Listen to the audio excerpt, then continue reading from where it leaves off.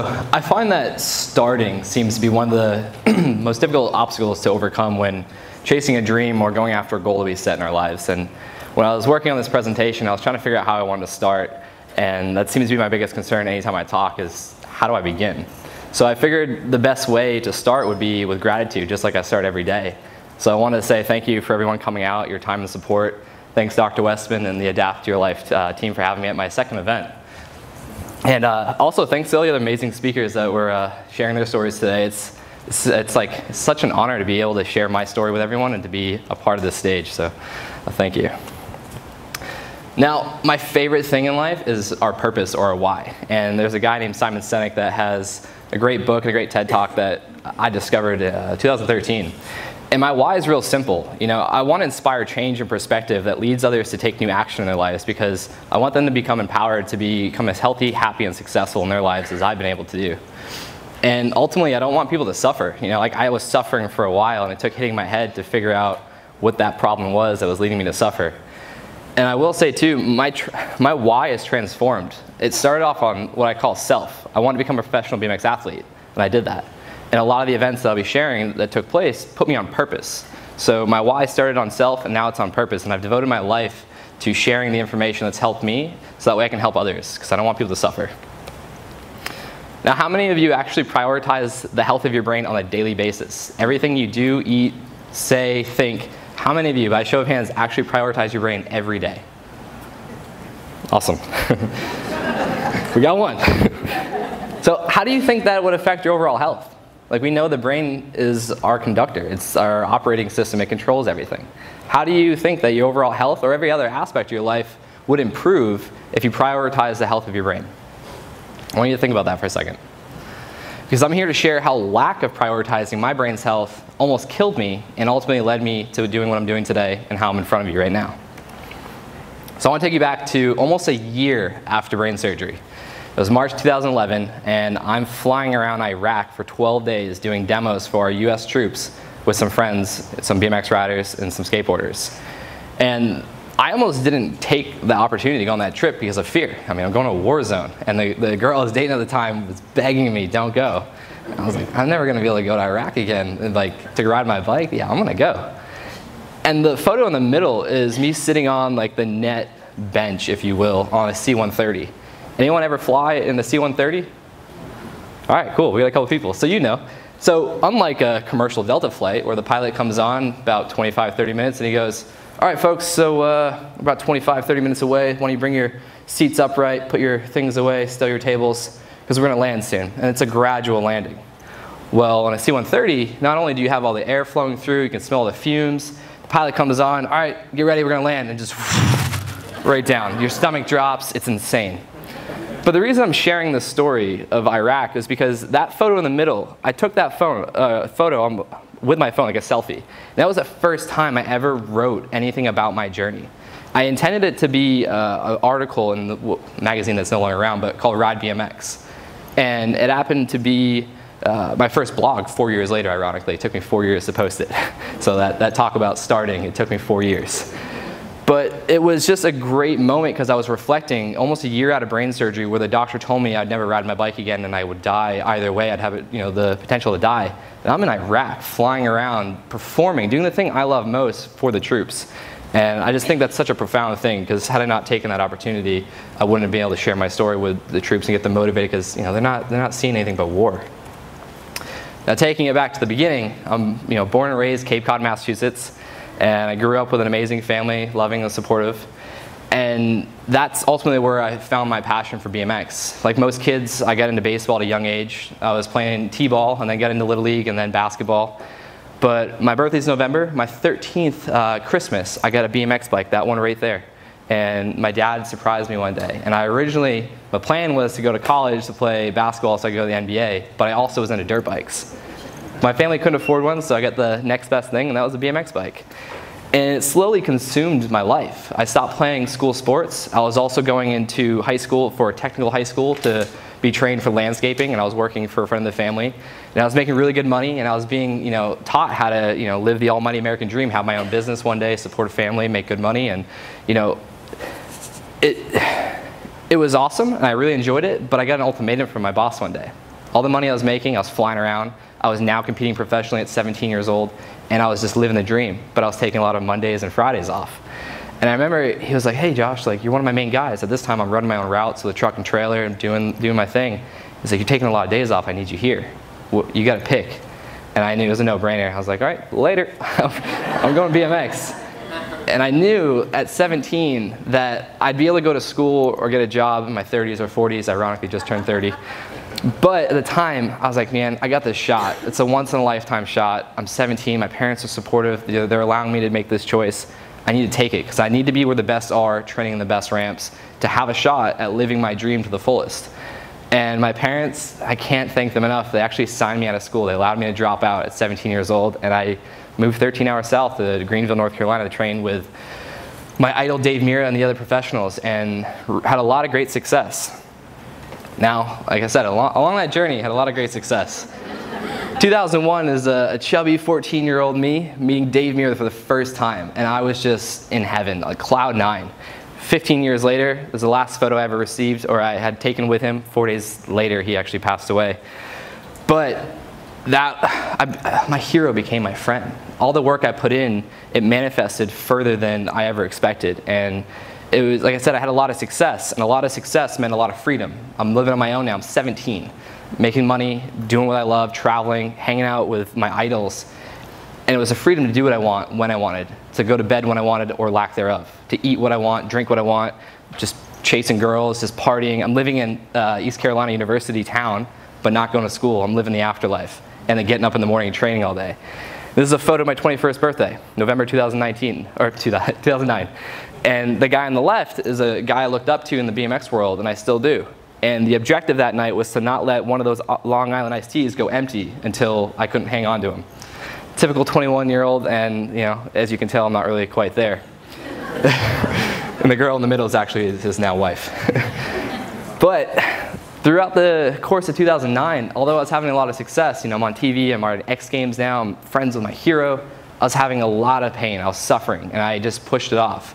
A lot of debilitating headaches and migraines that would eventually lead me to throwing up. My vision would go, and I had to have friends drive me to the emergency room and urgent care multiple times. And every time I said, hey, shouldn't we get a scan? There's something wrong with my brain, shouldn't we look at it? No, you're fine. You're 20 at the time, 21. You just have headaches. You know, you're in shape though, you're healthy. You just have headaches, it's normal. Here's some pain pills, go take them. If you need more, come back. The funny thing with that, not really funny, but I had a traumatic experience when I was younger that I associated taking the aspirin that led me to vomiting, so I never took them. But the last time I went in, it was so bad, I said, screw it, let me take them. Thankfully, I wasn't driving, because on the way home, projectile vomited like I was afraid of in the passenger side of the car. Had to pull over, and the vomiting was so bad that it just turned into this dark red blood. And now I'm surrounded on my hands and knees on the side of the road with my own blood, thinking the doctor just told me I'm healthy and there's nothing wrong with me, yet it looks like I'm dying. And it was hit or miss. The days of the pain were, you know, bad, or the vision was bad, on and off, and so I just pushed through it, back on my bike, and a couple weeks later. And although he said I was, healthy and normal, and the pain was here or there, I just kept pushing through. And one day I was trying a new trick for the first time out of the foam pit on the real ramp. See, now we have the foam pit, practice a trick. We have a padded ramp. You safely practice it. If you fall, it's more forgiving. And then the real ramp. Back then we didn't. So I just did it a bunch in the foam, felt good, went and tried it. Ironically, was fearful of over-rotating, or under-rotating, so I over-rotated, got sent to my side, whiplash hit my head, got knocked out. Now, the pain wouldn't go away for 3 days. Sometimes it'd go away, sometimes it would, it just hit or miss, but this time it just 3 days straight. So I went to the emergency room, or urgent care, I should say, and got an MRI, because now it was deemed necessary that I hit my head, all right, you need an MRI. And they accidentally diagnosed me with a brain tumor. So all that time, a year and a half of suffering, telling me, no, you're fine, here's some pain pills. I didn't have a pain pill deficiency. I had something internally wrong. And that fall, my surgeon, Dr. Alan Friedman, Duke, he told me, you're lucky you fell and hit your head, because if you didn't hit your head, you'd be dead. Because the size of that thing and the pain I was going through, he was like, you had another month or two. So literally, BMX saved my life, because had I not tried that trick, I wouldn't have hit my head, and I wouldn't be here today. Now, the recovery process is phenomenal. I thought best case scenario, if I'm riding my bike again, it's gonna be like a year. It only takes 4 weeks for the skull to fuse back together. So in week 4, I got the MRI. despite having 4 titanium screws in my skull now, everything was fine. Took another week off just to make sure it was good. Week 5, I'm back on my bike. And that photo right there is, I want to say October 2010, so not even 6 months after my brain surgery in Vegas, made my first DO Tour final. One of the biggest contests we had, finally made a final. But it was just, it's such a profound experience. 75 staples, 16 stitches later, and I'm back on my bike now, despite the doctor telling me that I'd be dead, you know, and I probably would never ride my bike again. Now moving forward, towards the end of 2010, a friend sent me a documentary on Netflix. I'm not going to mention it because I have to actually go back and keep saying this, but I haven't seen it in a couple of years, so I don't know if I agree with it. But the way they put the information of our lifestyle choices, mainly nutrition and exercise and mindset, the correlation to our health, and it clicked for me. I was in a very fearful state. I was thinking, oh man, I don't want this brain tumor to come back, and maybe I caused it. And so it led me to making a lot of changes and learning about holistic health and nutrition, and making a lot of changes, not as many as I'm reflecting on now needed to make, but there was a lot of changes that were made. I had a lot of success, started feeling better, you know. And then 2012, September, a routine MRI showed 2 new masses had grown back. Dr. Friedman explained it was due to the complications of the original tumor wrapping itself around the main artery and my optic nerve. And so he couldn't risk hitting, you know, either of them because I could have a stroke, become paralyzed, bleed out, or die, along with 2 other pages of risks I had to sign off on. So he suggested radiation. My mom battled colon cancer for a while. She's alive and well today, but she did it with a smile every step of the way and actually hid it from me for the first year, which only a mom can do because she wanted me to succeed. But radiation was scary to me. I was very ignorant to it as well, but I just knew it just didn't sound well. So I took to Google, found gamma knife radiosurgery, despite its name, as non-invasive outpatient procedure. And that actually led the 2 tumors that grew back to shrink for 4 years. And as of 2016, they've been stable. I actually had an MRI the day before I flew here for the 2-year follow-up, so I'll have to update you guys later. But the photo on the right, they got rid of that model 3 months later. So thankfully, I get to experience what it feels like to be awake and have 4 screws drilled into your skull. They numb the area, of course, but you're still awake. You're seeing things, you're hearing things, your brain, your head is just shaking. On the 4th screw, I almost threw up in my lap. I was just, couldn't handle it, but thankfully they were done. But I've been able to, this journey up into here and then leading forward, I've become really passionate about medical imaging and gamma knife because I've referred a lot of people to check out gamma knife, and it's helped them, especially with inoperable brain tumors. It's done a lot of things, and I had to search really hard to find it, and thankfully I had a friend that was super supportive. But the MRI, which had I got one 1.5 years sooner, possibly would have led me to having gamma knife without the invasive surgery. So I just love sharing those 2 things. Okay, so November 2012, I had gamma knife, doing well. I was actually riding 6 days later, which was phenomenal. No side effects, which is one of the reasons why I used gamma knife and decided to go through with it. But it was 2013, a friend of mine gave me Dr. Dave Mirra's book, Grain Brain. And anyone read that? Awesome.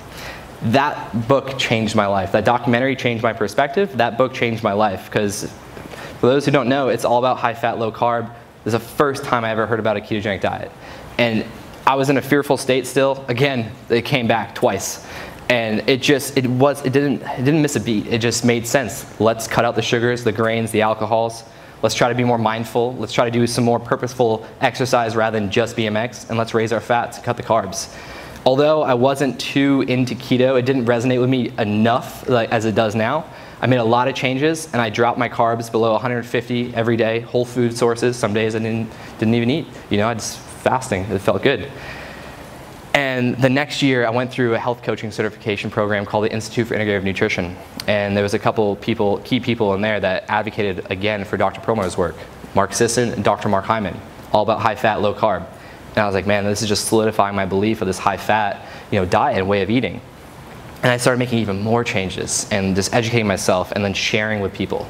And it was 2015, I had to go in for an ACL surgery, and using the principles I was learning from that book, when I came out of surgery from an ACL reconstructive surgery, my knee was hardly swollen, where I didn't have to take any pain pills despite what everyone told me about it.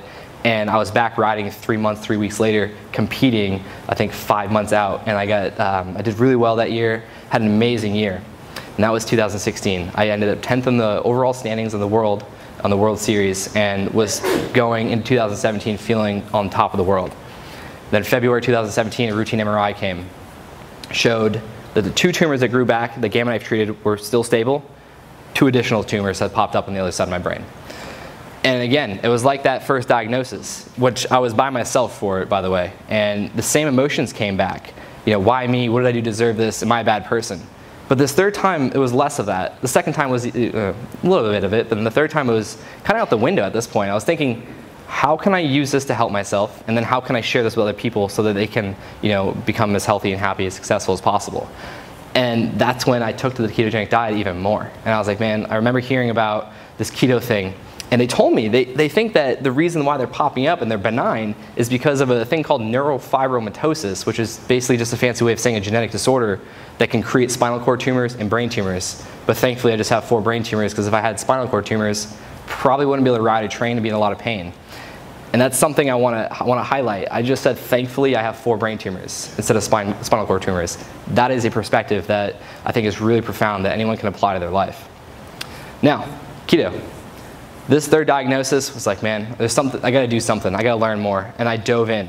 I listened to Dr. Dom's episode on Joe Rogan podcast multiple times. I just started reading more. I got a glucometer to actually test my blood levels of BHB and glucose. You know, I got connected with Dr. Ryan Lowry and Dr. Westman, and I just started reaching out. I basically reverse engineered my path to BMX into this health space and this ketogenic space, which everyone is phenomenal. Everyone is super supportive. But after doing so and implementing this diet on point to the best of my knowledge at the time and testing my blood, a year MRI later showed no progression of those 2 new tumors without meds, without surgery, or without treatment. And I think it's a really profound thing, and I'm super grateful for that. Now, today, I'm living my life on my own terms. You know, I wasn't going to let the suggestion of that first doctor telling me you're going to, you know, never ride your bike again, the thing I love most, thing I worked my butt off as much as I possibly could and manifested that reality and some.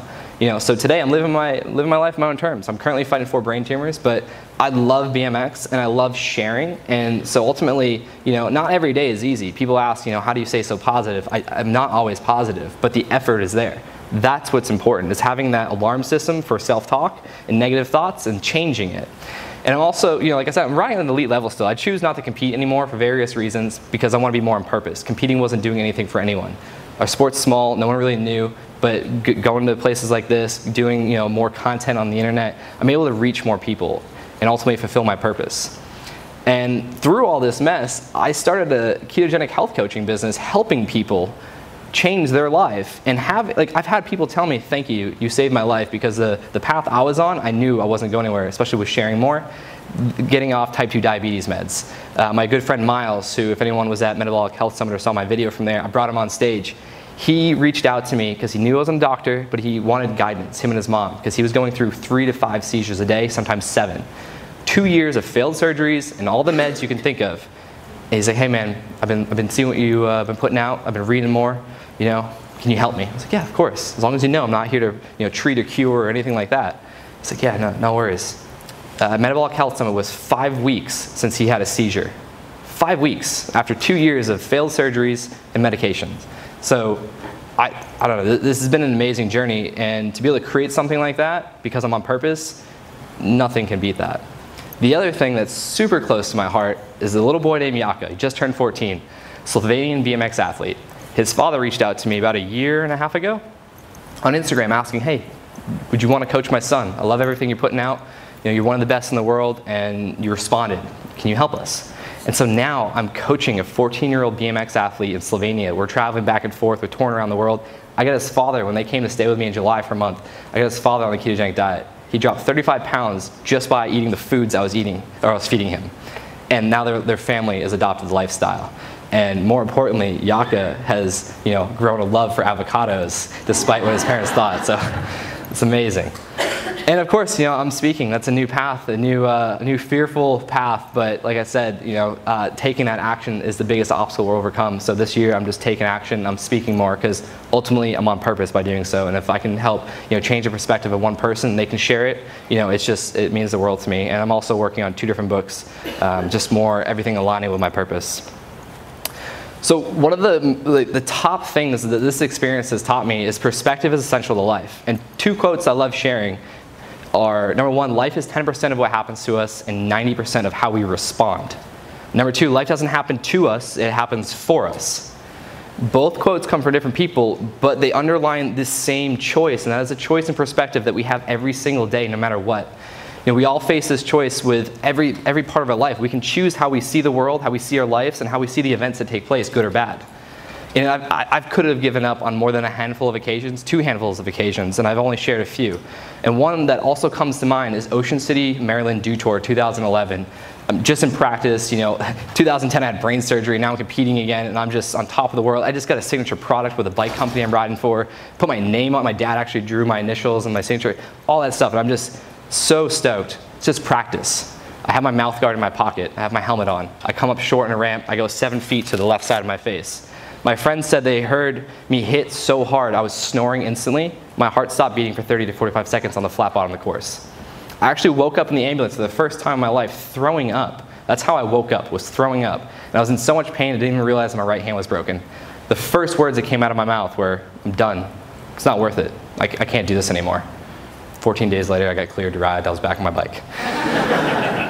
But to sum up perspective being essential, also gratitude, it's the key to abundance. So perspective is the first piece, but no matter what your belief is of religion, of spirituality, quantum physics, energy, whatever, if you're not grateful for the things that you have now from some power that you believe gave it to you, how can you ever expect to get more of that? And that's what this journey has taught me. Number 2, which I don't know how to order these, I just kind of order them, I don't know how to rank them, I think they're all even, but number 2, health is internal. It's not just numbers on a scale or on a piece of paper what's on the outside. I was a picture-perfect example of health till the doctor said, 6-pack, 20, professional athlete, doing whatever I want. I don't have a weight loss journey that led me to keto, and I think that's really important. There's a lot of people that share that story, which is phenomenal, and a lot of people struggle with that, but I don't think the conversation of internal health is talked about enough. Miles is a great example. 6'4", he's like a giant, he's in shape. He was having seizures. Changed his diet, they're gone, for the most part, you know. With me, I had to learn this the hard way, and I'm thankful because it's taught me a lot along the way. My whole life has been, you know, a journey, but I don't think people have to learn everything that we're talking about the hard way. I think it's a choice. I believe I was able to overcome it and share it ultimately, and that's why I had to go through it. But we can work smarter and not harder. We can be proactive rather than reactive. Had I learned the things I know now, got an MRI when I asked for one, learn about gamma, all these different things, I potentially wouldn't have had the invasive brain surgery. And I just believe that, you know, with this information that we're all here to learn, and if we can share it, then it's our responsibility to make these choices every day to become the healthiest versions of ourselves, because it's not just about us, it's about everyone else in our life. Number 3, this is my favorite. Anytime someone gives me an excuse, whether I can relate to that experience or not, like, your reality is just a manifestation of your choices. Your choices and perspective, thoughts, beliefs, self-talk, doubt, your actions, the nutrition and exercise, or lack thereof, you know, and it's all about your choice, how you see the world and how you react after that. And 2 paths that I love sharing, and I've been in this situation more than 10 times, 2 handfuls. We have the path of survivorship, and we have the path of what I call Victimville. They both take the same amount of energy, and it can be argued that Victimville takes more energy because the deeper you get in that hole, the harder it's going to be to get out, rather than making the hard choice now. Maybe it's not going to be, you know, as satisfying now, but long term it's going to, you know, yield results. It's really about that choice and that perspective. Now, why is change so hard? Anyone ever read the 12-week year, the book 12-week year? No one? Okay. Well, maybe you want to. Oh, one. We got one. So you're familiar. The emotional cycle of change. If you haven't read the book, you don't want to read the book, just Google the emotional cycle of change. It's a U-shaped curve. It's got five points. First point, uninformed optimism. You get an idea, you got a goal, you got a dream, and you're stoked. You're like, yeah, I'm going to do this. Number 2, you learn a little bit more. Oh, it's going to take a while. That's a lot of hard work. I'm going to have to sacrifice things. And then you get to number 3, where most people fail, and we can go back to the beginning, is the valley of despair. And then whenever you're ready to start again, you go. The people that push forward to number 4, or point 4, is more information. It's informed optimism. Okay, so I learned the path. I see the journey, I'm going to set goals, I'm going to set a plan of tactical action items. We can do this. And then number 5 is success. But most people get stuck in the middle. And usually it's fear of failure, fear of judgment. And something was Dr. Lisa mentioned, Joe Dispenza, and he's changed my life. 3 years ago, I went through a workshop of his, phenomenal TED Talk and book. But something I've learned is called the TARE method. It's an acronym. Thoughts, emotions, actions, and results, or I like to say reality. Typically, we start with emotion. And we typically start with a negative emotion, because why do you want to change if you're feeling good? Whether it's stress or fear, anxiety, doubt, disbelief, trace it back to your thoughts. What are you thinking about that's creating that emotional response? Because if you can change that thought, you'll have a different emotional response. It'll lead you to take new action. You'll manifest a new reality in your life.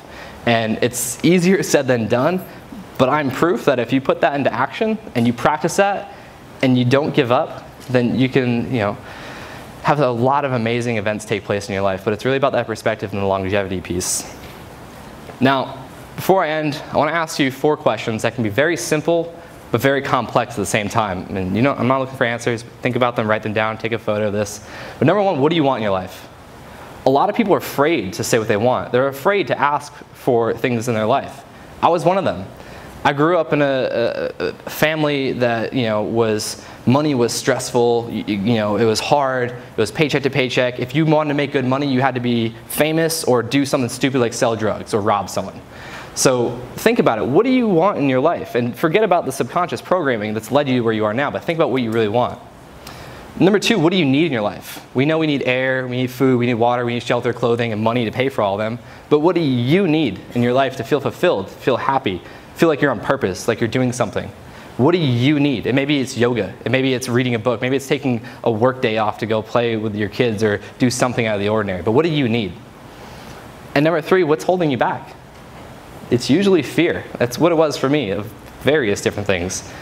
And then number 4, what are you willing to do about it? What are you willing to do for the things that you have the audacity to say that you want and need in your life? Like I said to start this, it's usually taking action is the biggest obstacle to overcome. So what are you willing to do about the change that you want to see in your life? And then remember, use that TARE method to tear those limiting beliefs down. Now, this is a hard thing for me to talk about, but Dave Mirra and my brother Danny, they're the fuel to everything I do.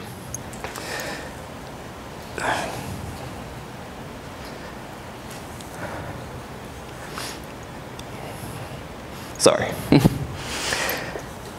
Dave passed away 4 days after that photo. He was diagnosed with CTE. It was a self-inflicted gunshot wound. That was February 2016. Just this past June 2018, my brother did the same thing. Now, the two of them, like I said, are the driving force to everything I do, because had I been able to have the time to implement the ketogenic diet with them, it could have at least given them a chance to still be here today. Maybe not, but maybe. We're all still here. Why I do what I do and have not given up on any of these events when I wanted to, when I went through depression, when I was stuck in my bed for a week after my brother passed. Thankfully, Yakin, his father, came to stay with me a week after and got me out of bed. If we can share this with just one person and they can share it, it's a ripple effect. And it could change so many lives. It's changed my life. At the end of the day, it's just food. Despite what Miles' doctor said, it's nothing radical. Getting your head cut open is radical. Dying is radical. Watching someone that you love suffer is radical. It's just a choice. It's been shown to help people with cancer, people like myself with TBIs, depression, anxiety, epilepsy, the list goes on. So why aren't we sharing this more? I mean, I know I'm speaking to the choir here, but why are we not sharing this more? Because I want you all to join me in becoming the change that we want to see in the world, and remember that fear is a thought, and thoughts can be changed. Thank you.